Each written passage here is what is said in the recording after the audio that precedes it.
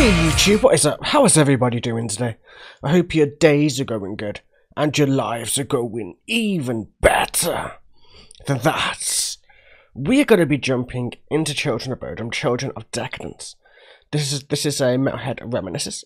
So, it's a song that I first heard when I was just getting into metal, when I was first discovering Arch Enemy and In Flames and those kinds of bands, and I first heard Children of Bodom. This wasn't the first song I heard by them, but this was one of the songs that really hooked me onto them. This is my favourite Children of Bodom song, with the best Children of Bodom solo in the world. At least to me. You guys may have a different opinion, but either way, man, we're going to jump into this.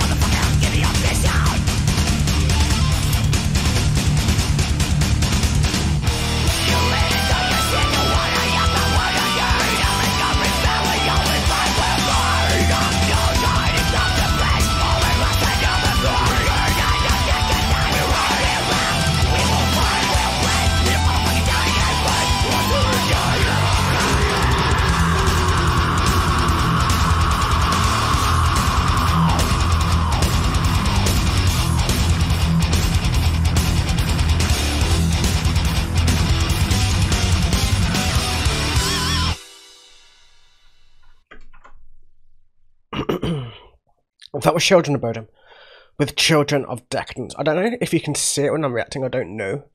But like when certain songs I listen to, my imagination just takes hold, and I'm literally imagining things as I'm watching the reaction, as I'm watching the video, or listening to the music, or whatever the hell you want to call it.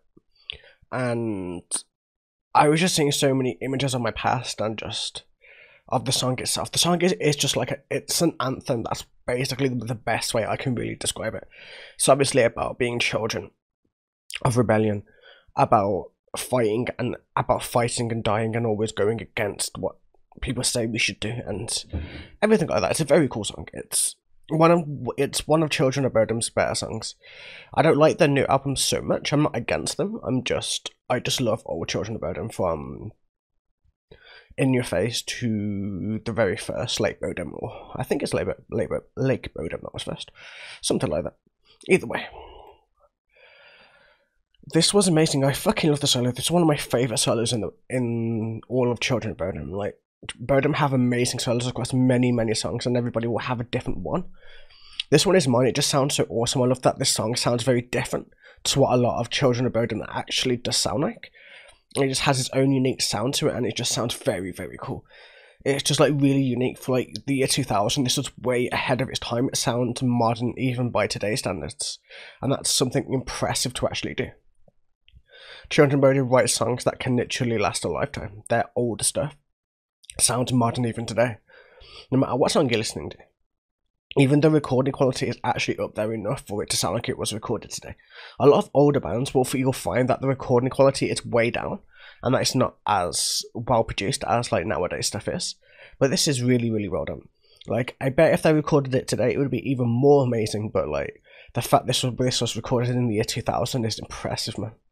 Shit is crazy. Alexi's voice is very hard to understand if you've never listened to much Children of Bodom. So like, I put the lyrics on the screen so you guys can see. He always sings / screams very fast. So you have to be able to keep up with his cadence of speech. He has more of a, not a rap style, but like it's a more aggressively fast style of screaming, which is very unique to Children of Bodom. I think there's other bands that have tried to replicate it, but I don't think many people can keep up to Alexi's voice. His voice is just that good. I know his voice has gone a little bit in recent years, and that just happens when you've been doing it for a long time. And I don't know whether he was screaming correctly. Maybe he was screaming directly from the throat, so he's kind of losing his voice in that sense. But either way, man, Children of Bodom are one of the pioneers, one of the godfathers of Melodeath. If you think otherwise, they're there with In Flames, they're there with all the other bands that were back then. And they just have their own unique style, and they made Melodeath into what it is today. Them, In Flames, and a bunch of other bands that were there back in the early 90s, back in the late 90s, up to 2000, and I'm pushing forward from there. Either way, man, this song is amazing, it's beautiful, it's got so much presence to it. And that's what I love about music. Music is about presence, it's about what you bring to it. And you can tell that the song has so much presence behind it. It just sounds amazing and beautiful. I know Children of Bodom are named after a serial killer, don't get me wrong. I know a lot of their songs are about death and a lot of like darker themes, but that's what I love about death metal or Melodeath and all of those genres, man. Those genres are meant to be about darker subjects. It's not quite black metal themed, it's just more about, I know a lot of Melodeath is about killing and things like that. Like Northern, for instance, have that very same thing going on about them. Either way, man, I'm just talking for way too long at this point. I hope you guys enjoyed. Have a wonderful day, evening, or night, and I will catch you guys in the very next video. Until then, have a wonderful day. Take it easy.